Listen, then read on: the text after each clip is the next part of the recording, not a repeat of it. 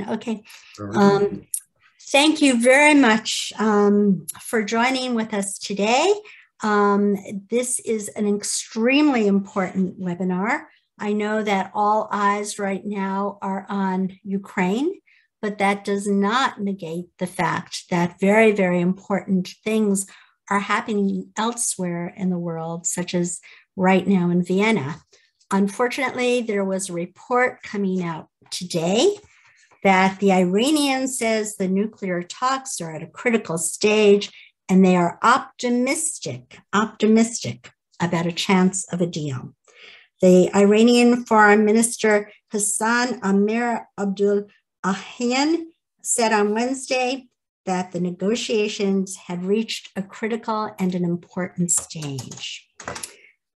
Here to talk with us today about all of this is someone who has had a profound impact on me personally in terms of shaping my worldview about foreign policy being predicated on sober-headed realism rather than on wishful thinking. Ambassador Yoram Ettinger is the former Minister of Congressional Affairs at Israel's embassy in Washington, D.C., and the former Consul General of the Southwest region of the United States in Houston, Texas. He has worked for many, many years as a consultant on U.S. Israel relations and consults with Knesset members and cabinet members. And I am very, very honored to say that for the last few months, Ambassador Ettinger has been joining Gabe Toole, Hussein Abubakar Mansour, and myself on our Zoom calls with members of Congress and staffers. And he adds a tremendous amount because of his years and years of amassed knowledge and wisdom about American foreign policy. Ambassador Ettinger is frequently sought out by television stations and radio stations in Israel to consult about the latest developments on a whole myriad of issues. So at this point, without further ado, you are in for a treat because Ambassador Ettinger is going to talk to us about the past diplomatic history with the United States and Iran and how we could possibly learn from those mistakes. Yoram? Thank you very much. And I would like to start very briefly about myself, because there may be many among you, some among you who haven't met me before. So just briefly, for 10 years, I headed a Middle East unit in the civil service. In fact, I established that unit and ran it for 10 years. I served as the head of the government press office dealing with foreign journalists in Israel. I was in charge of Israel's congressional relations at the Israeli embassy in Washington for 3 years. And before that, I served as Israel's Consul General to the southwestern states based in Houston, Texas. And I confess that 3 years in Houston, Texas, plus my undergraduate, which I did in El Paso, Texas, and many, many visits to Texas have left a major impact on me as far as Texas culture and Texas state of mind, which I believe is very relevant to the topic which we are discussing right now, the Iran issue. Is it amenable to negotiation or to confrontation, and what has been the track record? It's relevant because some years ago, one of the top country Western singers had a hit, and some of the lyrics of that country Western hit were, "I've got some oceanfront property in Arizona, and if you'll buy that, I'll throw the Golden Gate in for free." It seems to me that apparently the Iranians studied that song very, very well. They're singing it, and some people in Washington are very serious about buying an oceanfront property in Arizona from that Iranian partner to negotiation. The key element in understanding the process right now is to realize that after 4 years of being totally sidelined, once again, the State Department is back at center stage as far as setting America's foreign policy and in many respects national security policy, as it was until January 2017. And the track record of the State Department leading U.S. foreign policy and national security in the Middle East is very, very systematic. It's a systematically blundering type of record. We're talking about the 2015 JCPOA, and that was based on some assumptions that the agreement was going to moderate the Iranians, the agreement was going to convince them to depart from their very radical imperialistic religious goal, and one by one, every single assumption was crashed against the rocks of Middle East reality. Before that, we saw the State Department leading the charge, which produced the military front of NATO against Gaddafi. The idea was that Gaddafi must be punished for violation of human rights in Libya. Well, it was a successful military operation which transformed Libya to a totally uncontrollable state, and therefore it has become, since 2011, one of the key platforms of international Islamic anti-US terrorism. Before that, or about the same time, we had the eruption on the Arab Street from Northwest Africa all the way to the Persian Gulf and down to Yemen and up all the way to Syria. And we heard from the State Department that was an Arab Spring, and that was the march of peace and freedom, and that was Facebook and youth revolution. It escaped their mind that that was classically, or a classic case of another Middle East tsunami, which haunts us, by the way, until this very day.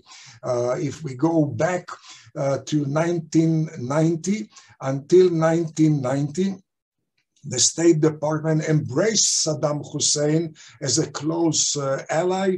U.S. had intelligence agreements with Saddam Hussein, financial agreements with Saddam Hussein, and provided Saddam Hussein with dual-use systems, which very few countries received at that time. And that went on literally until the day of Saddam's invasion of Kuwait, and his aim was to proceed and topple the regime of every single pro-American Arab country in the Persian Gulf, the Arabian Peninsula.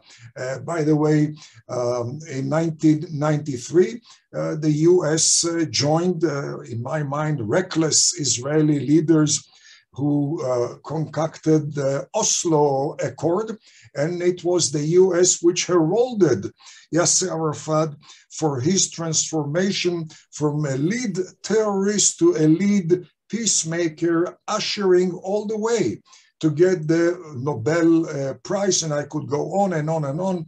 We don't have much time, but I'll go only all the way to 1948, when it was the State Department, by the way, at that time, along with the CIA, along with the Pentagon, along with the New York Times, along with the Washington Post, which led a very brutal assault on the idea of establishing a Jewish state. And again, series of wrong assumptions. The Jewish state was supposed to be, according to the State Department, pro-Soviet entity, was supposed to be feeble entity which wouldn't be able to hold its own against the surrounding Arab countries, and was supposed to undermine severely U.S.-Arab relations.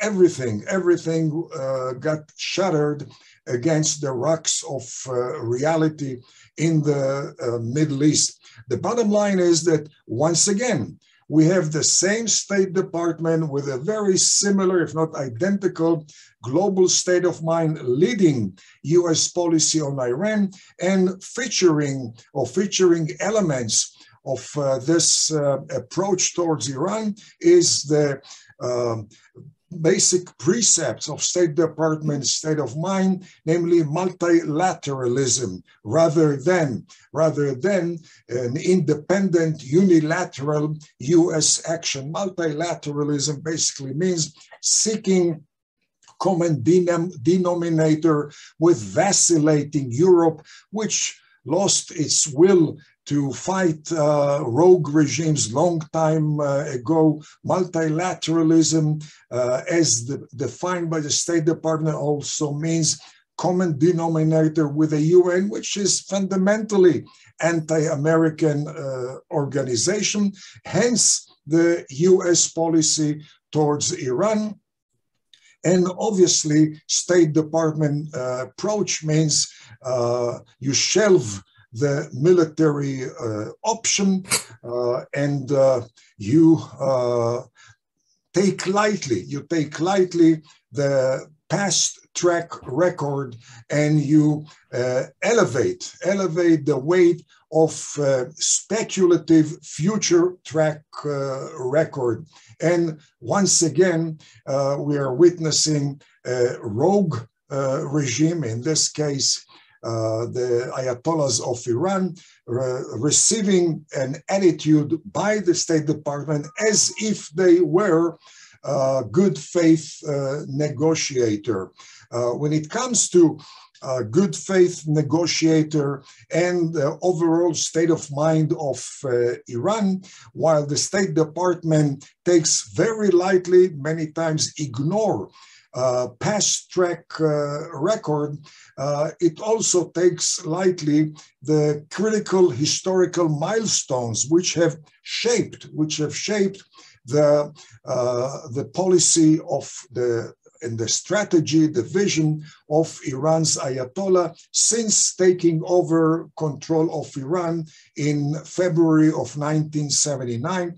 And those milestones are very much in touch or embedded in the major trait of the Middle East, namely long memory. Western societies tend to focus on present and future. As far as the Middle East is concerned, its history at the foundation of the ethos, of the education, of the culture, and of the day-to-day policies. In this case, it goes back 1400 years, the appearance of Islam, which triggered a fight, a war, in fact, major conflict between the Sunni majority and the Shiite minority. The Ayatollahs of Iran represent, obviously, the very radical wing of Shiite Islam. A major milestone took place in 680 AD, the Battle of Karbala, where the very small army of Hussein bin Ali, the grandson of the Prophet Muhammad, was defeated and killed by the superior military force of the Caliph at that time. And that yielded a sense, or produced a sense of treachery by the Shiite, and a sense of martyrdom, and a sense of deep vengeance for that defeat in 680. During the 10th and 11th century, another milestone shaping today's state of mind of the Ayatollah of Iran, 10th and 11th century, the Shiites were able to dominate substantial parts of Egypt and Syria and Lebanon and Iraq and Yemen, in fact, Iran, all the way to the Caspian Sea, and that provided them a sense of capability to dominate the Sunni majority. In 1501, Iran's official religion was declared to be Shiite Islam. Until today, it is the official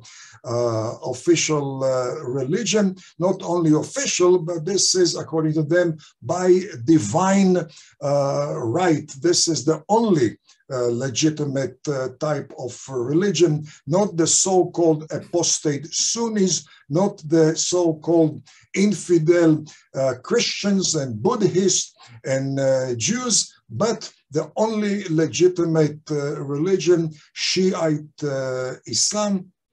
And the last milestone, which I will mention, 1979, when the Ayatollahs took over control of Iran, toppling the rule of the Shah of Iran. And that leads me to another key issue for us to understand the current policy by the U.S. towards Iran, towards Iran's Ayatollahs, and that's the very striking similarities of today's policy to 2015 JCPOA policy in 1979. And I refer specifically to, again, George Strait's lyrics, "I've got some oceanfront property in Arizona, and if you buy that, you'll get the Golden Gate in free."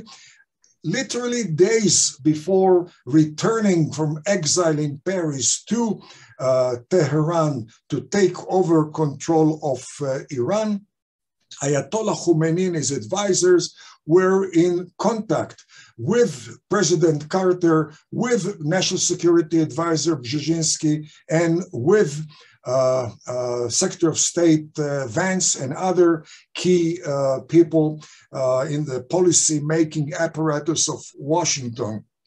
The message coming out of Ayatollah Khomeini was, why do you worry? I'm anti-communist, and therefore I appreciate the USA.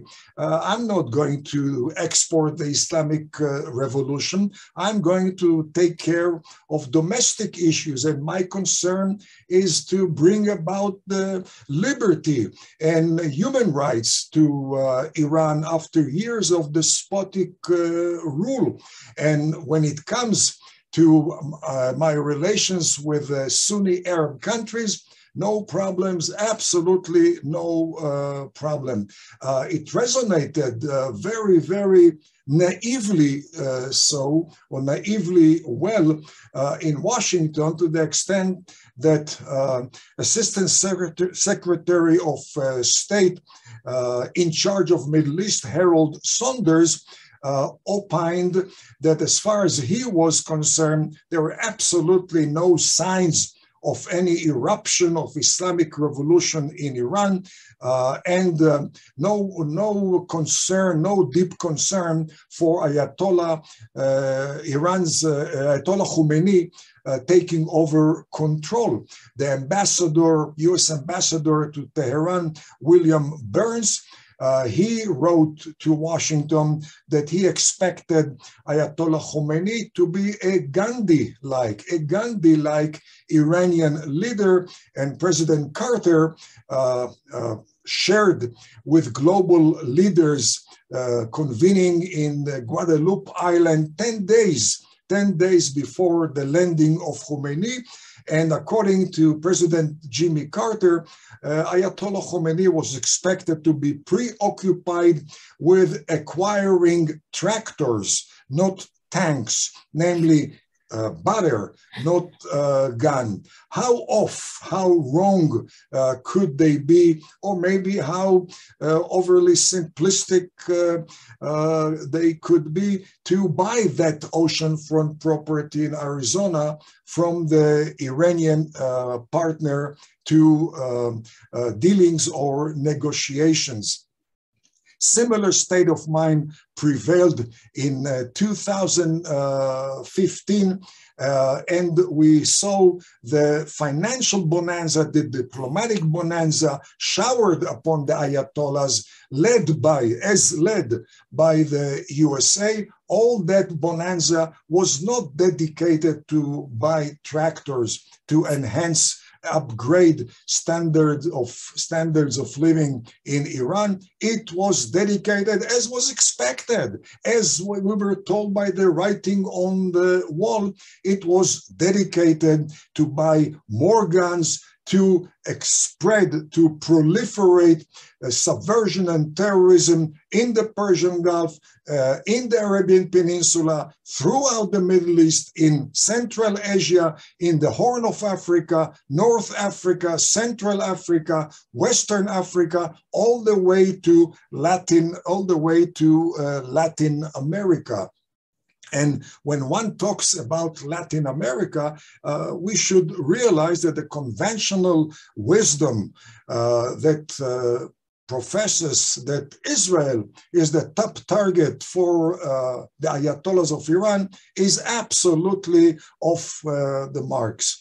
Because when you observe the actual walk of the Ayatollahs, not only their talk, you realize that they have a mega goal. And again, the mega goal, as I mentioned briefly before, goes back to the 7th century, the 10th and the 16th century. It has to do with a very fanatic, megalomaniacal type of vision, which embraces the entire globe.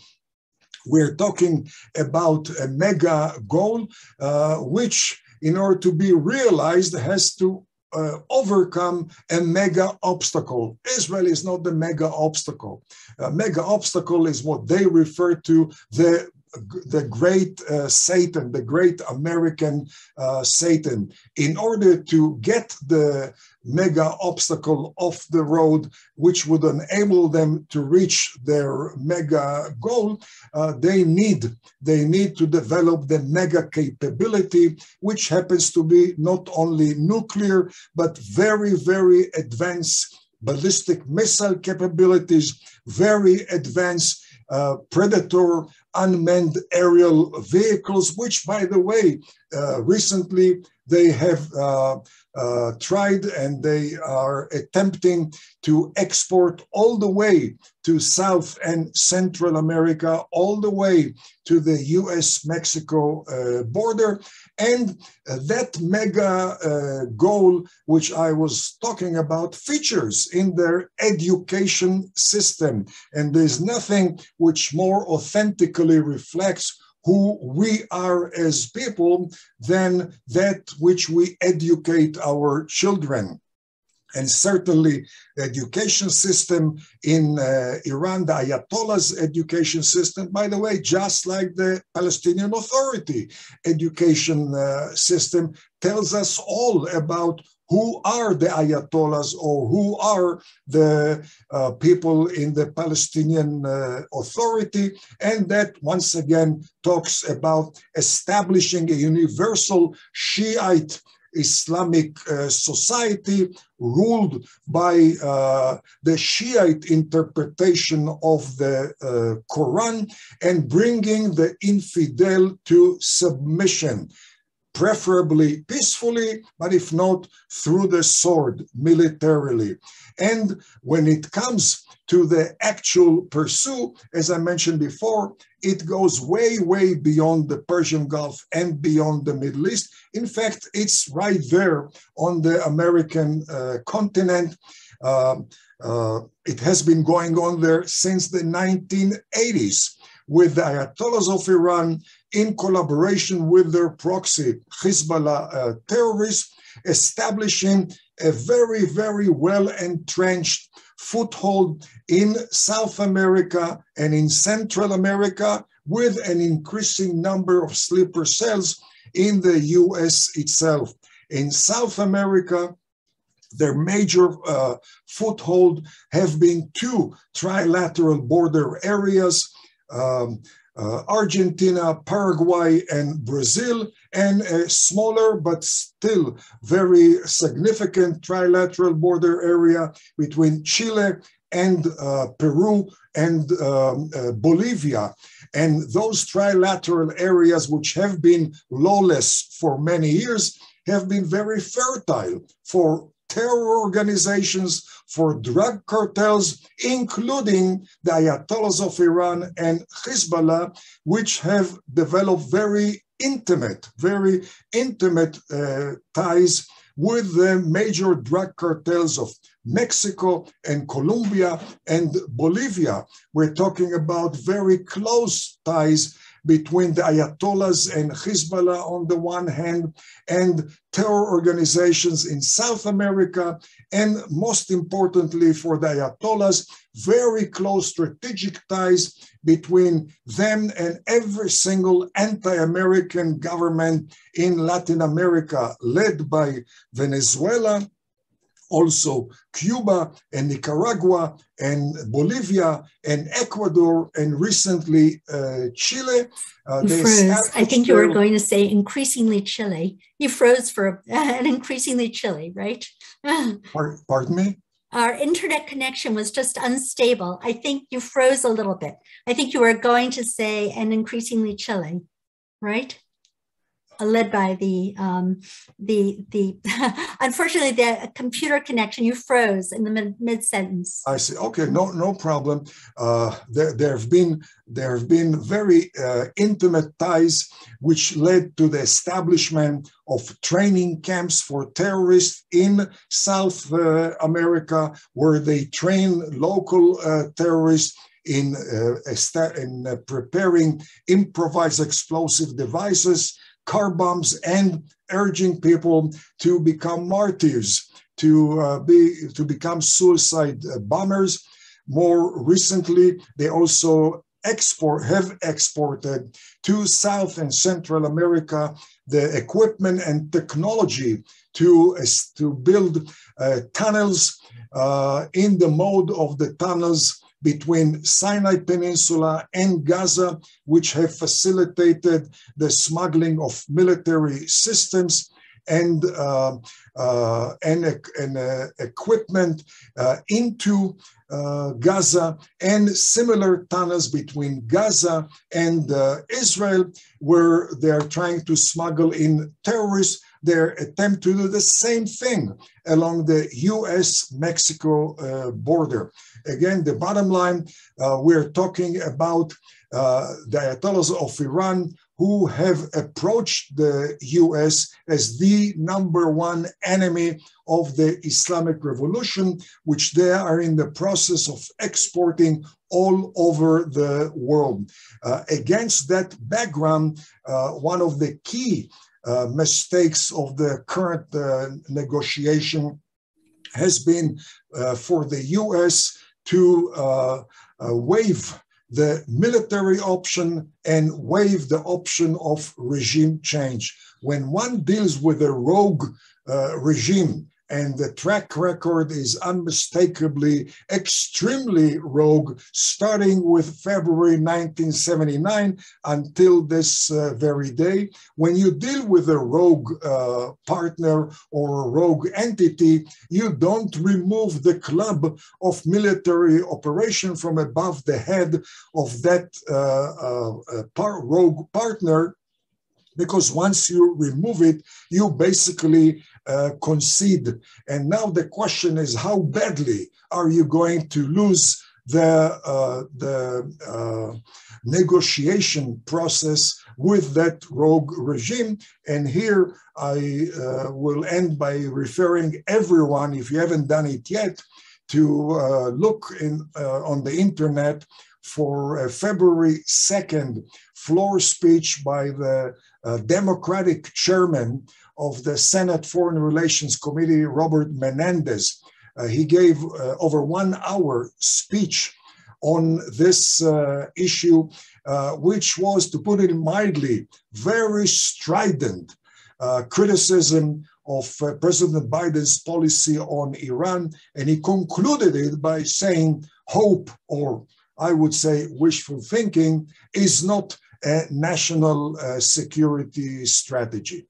I would like to end here with a small ancient anecdote, and this goes back to Roman time, where the Roman people used to enjoy watching in the arena men fighting lions. And one of those occasions, that poor man was in the arena waiting the lion, and he figured, I stand no chance against the lion.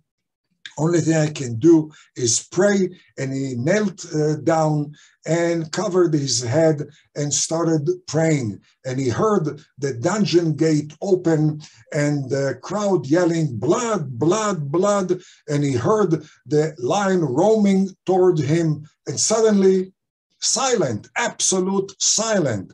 The first thing he thought that he must be dead. But then he said, well, if I can reflect, I must be alive. And he opened his eyes and he was astonished. The lion was actually lying 2 feet away from him with his paws covering the lion's head. And he said, my goodness, it worked. And he said, psst, psst, lion, are you also praying? And the lion said, oh, yes, I'm saying grace.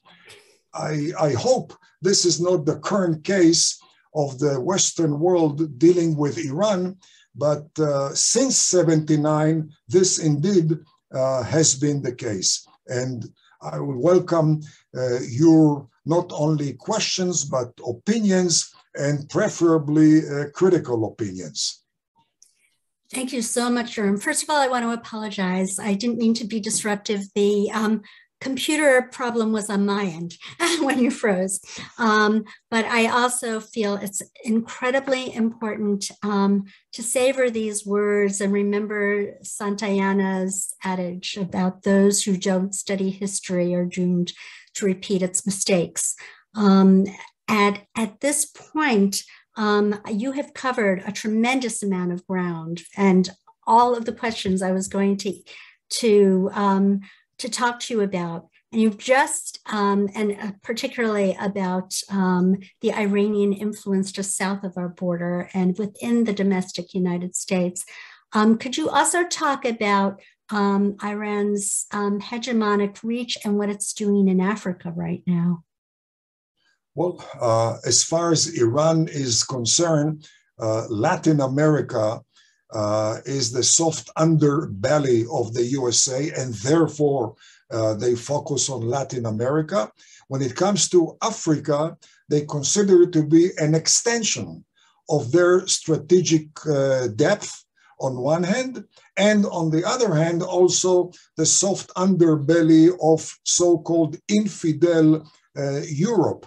And as a result, they have been very busy, again, going back to the 1980s in North Africa. More recently, they have targeted the very critical Horn of Africa, because the Horn of Africa controls the Strait of Bab el-Mandeb. The Horn of Africa is across the Red Sea from Saudi Arabia, which they perceive to be absolutely illegitimate, and the Strait of Bab el-Mandeb control the trade between Asia and Europe. They control much of the exportation of Persian Gulf oil, and as a result, Horn of Africa has attracted the Ayatollahs of Iran.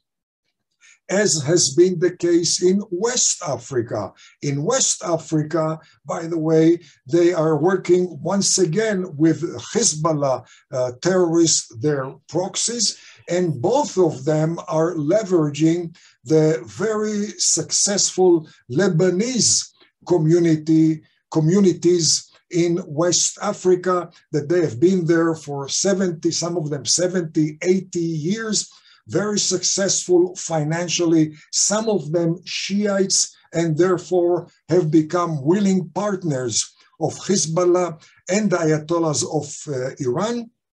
But as it applies to the US, they are coordinating their efforts with the drug cartels in Latin America, facilitating the marketing of those drugs in Africa and through Africa into Europe.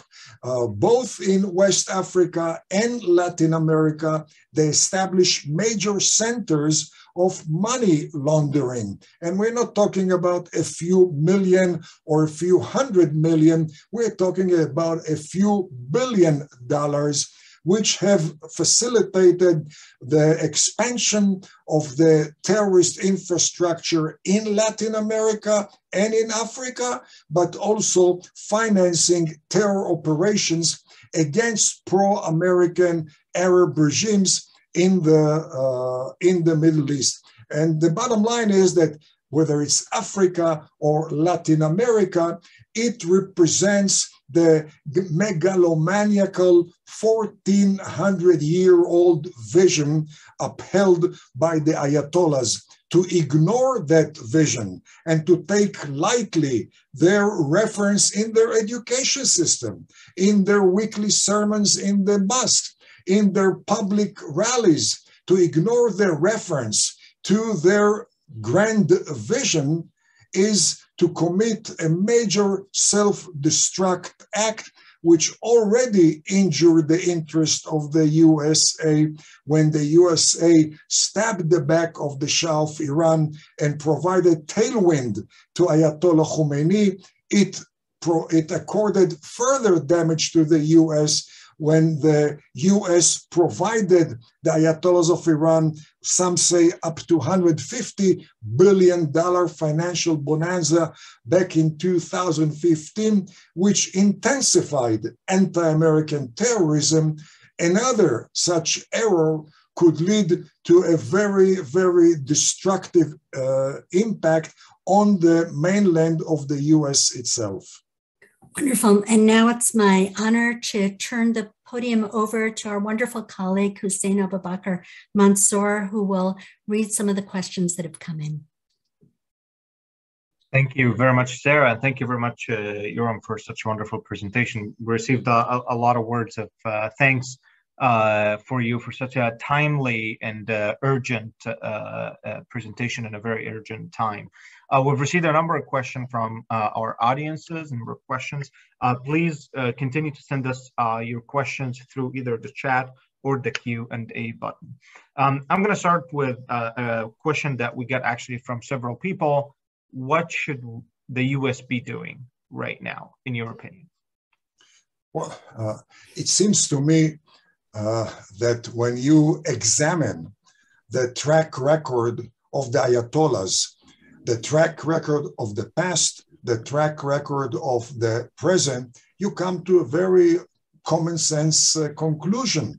Now, there are those who do not want to accord past and present track record a prominent role, because many times in the Middle East especially, it's very inconvenient track record, it's very frustrating track record, and they prefer a speculative future track record.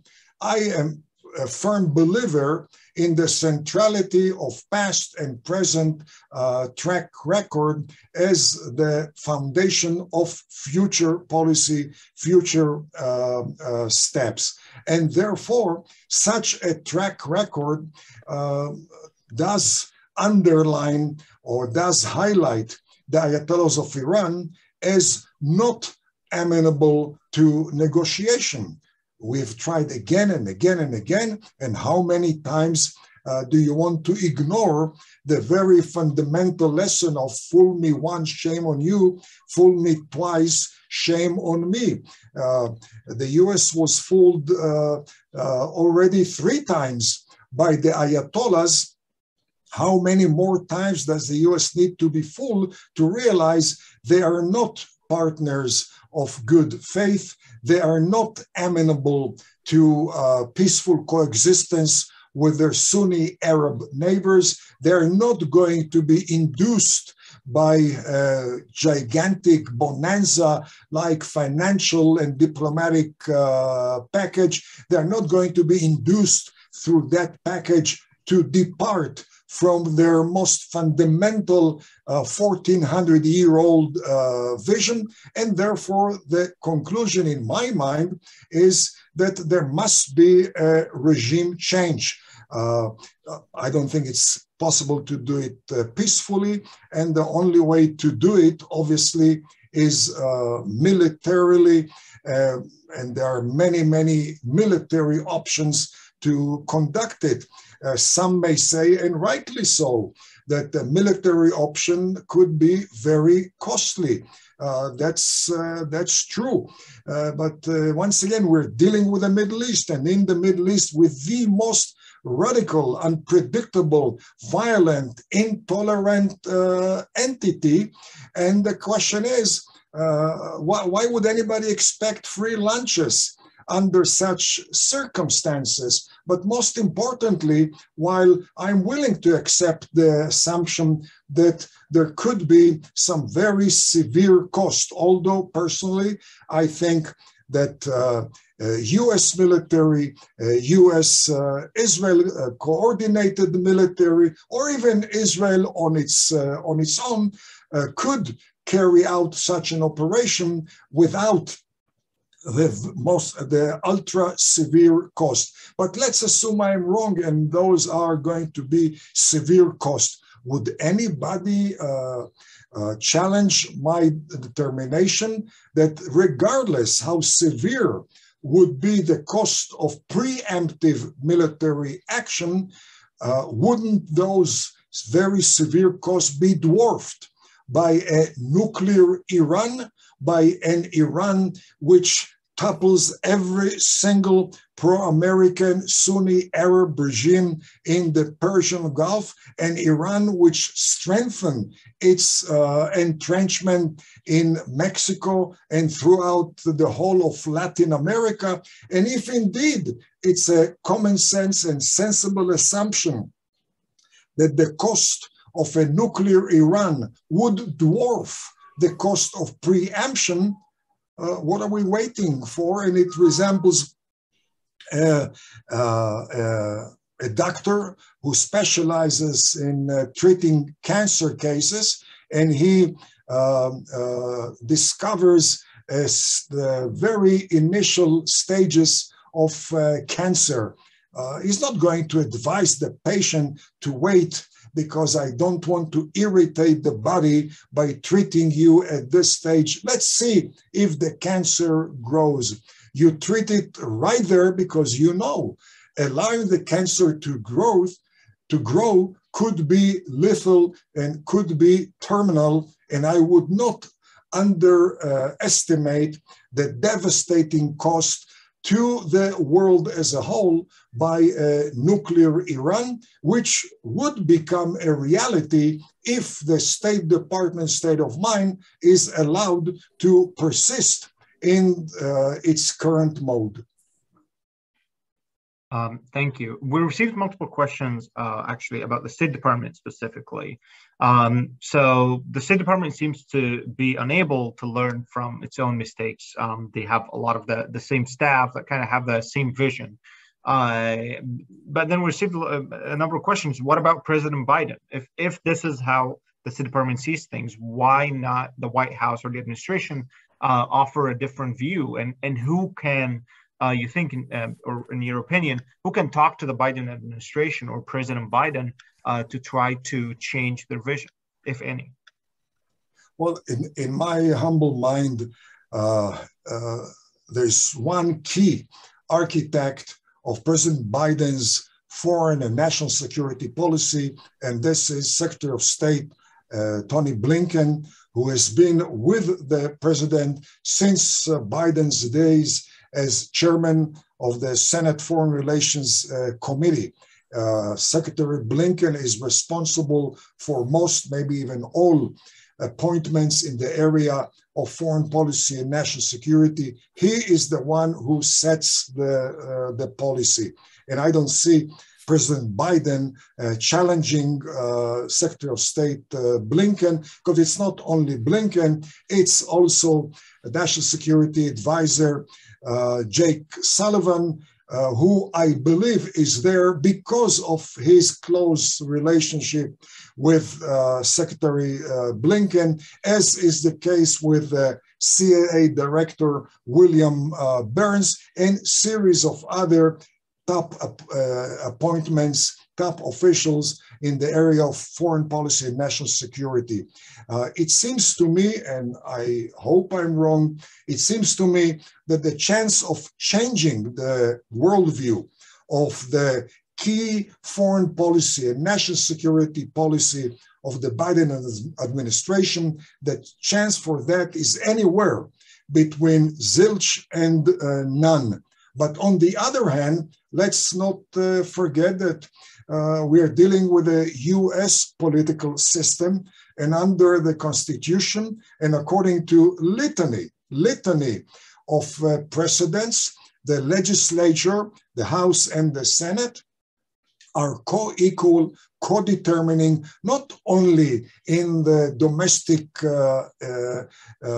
environment as is conventionally believed, they are co-equal and co-determining in the area of national security and in the area of foreign policy. In fact, when it comes to Iran, one talks about sanctions. Will they be remain there, or will they be taken off? Most sanctions have been the product of the legislature, many times against the will of president. Congress imposed sanctions on Russia in defiance of President Trump. Congress imposed sanctions on the Muslim Brotherhood rule of Egypt against the policy of President Obama. And one can go on and on discussing such precedents all the way to the Jackson-Vanik Amendment, which enabled over 1 million Jews to come to Israel from the former Soviet Union. It was legislated in defiance of President Nixon. The U.S. military evacuated Nicaragua and Angola and obviously Southeast Asia because Congress wanted it, irrespective of the American presidents who did not want and at that time to U.S. military involvement in those areas. And again, there are many other such examples. And I mentioned that because in my mind, the most constructive partner or interlocutor for changing U.S. policy on Iran is not the executive, but the legislature, where you have a much more open-mindedness than in the administration. Let's not forget that in 2015, there were 4 Democrats who voted against the JCPOA.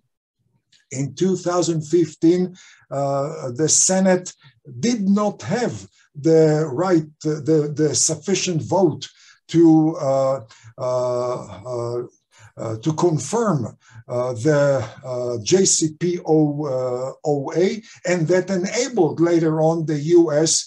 to take off from the JCPOA.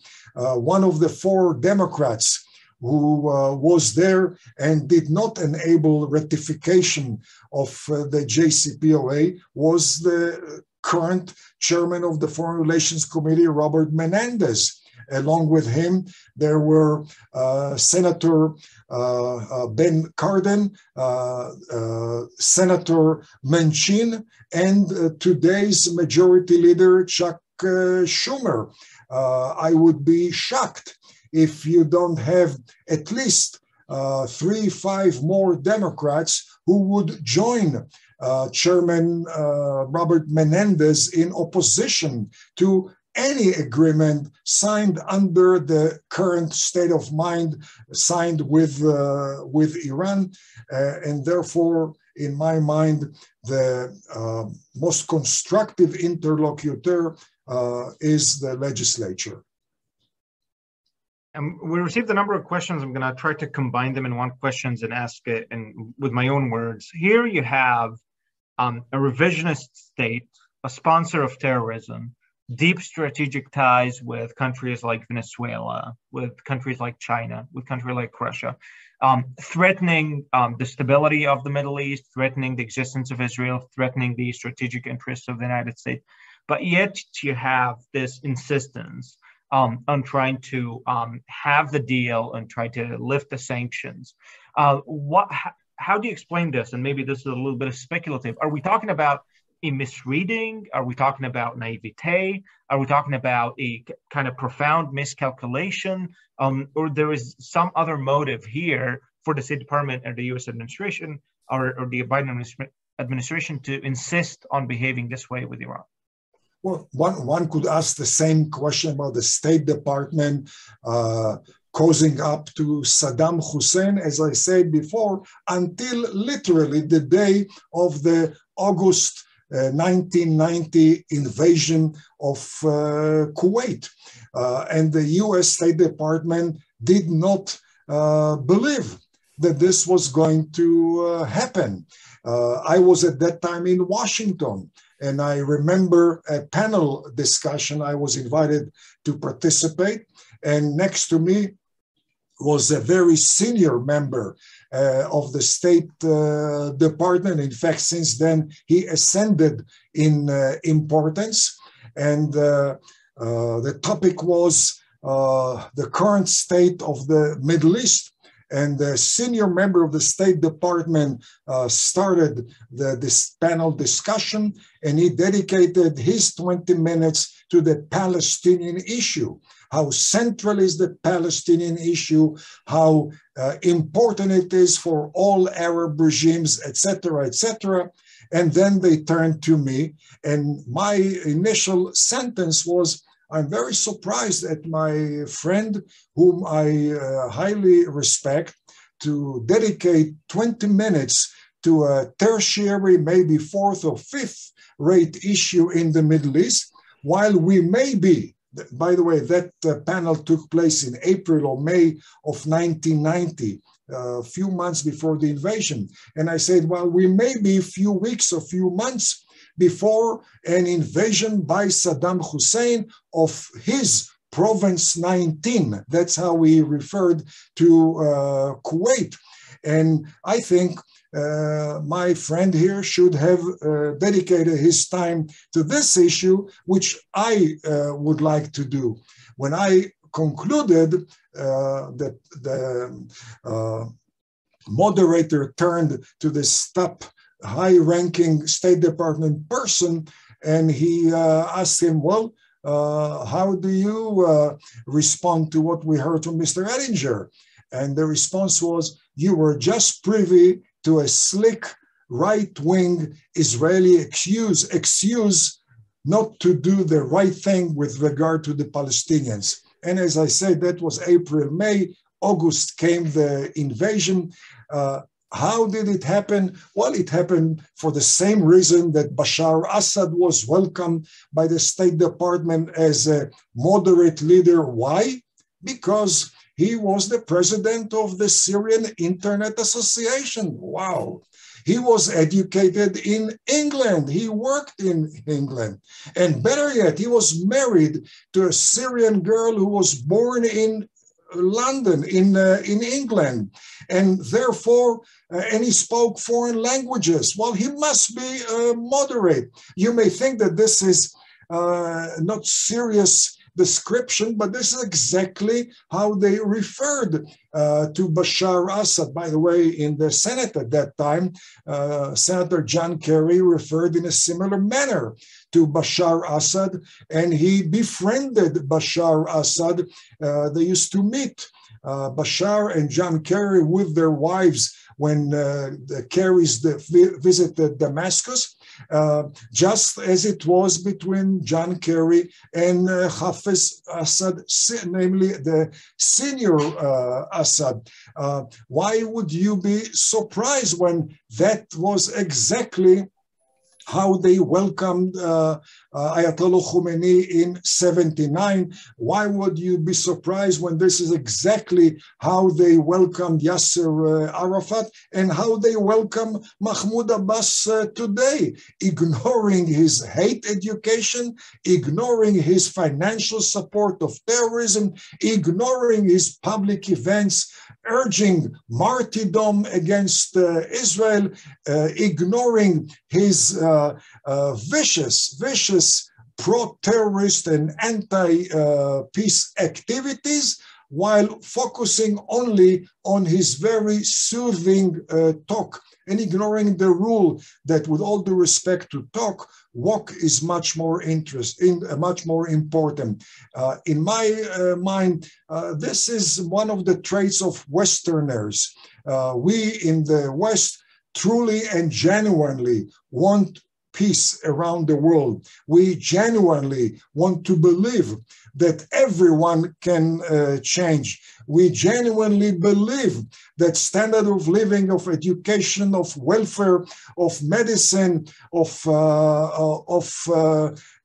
agriculture is much more important than military might. Sadly, most of the world does not subscribe to Western values or Western institutions. And time after time, U.S. policymakers stumbled on that assumption, again, driven by very genuinely positive wishes and ambitions. But you cannot proceed securely if you base your walk on very sensitive foundation of wishful thinking. Wonderful. Thank you so much, Yoram, for really your years and years of accumulated wisdom and experience. As you know, one of my favorite expressions is from Prime Minister Margaret Thatcher, who had said, "We in the West make a great mistake when we transpose our values onto the rest of the world." Yeah. So I encourage people to share this tape. It will be going around, or this recording will be going around tomorrow, if not today, and to share it with their friends so that people can learn from Yoram's excellent presentation. I'd also like to thank you. Next week, we will be having Stephen Blank, who is an expert on Russia and Eurasia. And rather than our normal time on Wednesday at 12,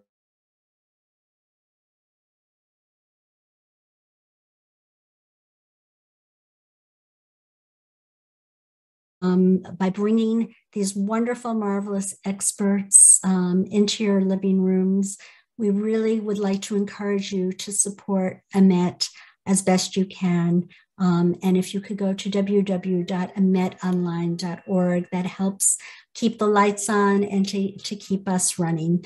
Thank you very much. And I cannot thank Ambassador Yoram Ettinger enough for the phenomenal presentation that he just gave us. Thank you. Bye-bye.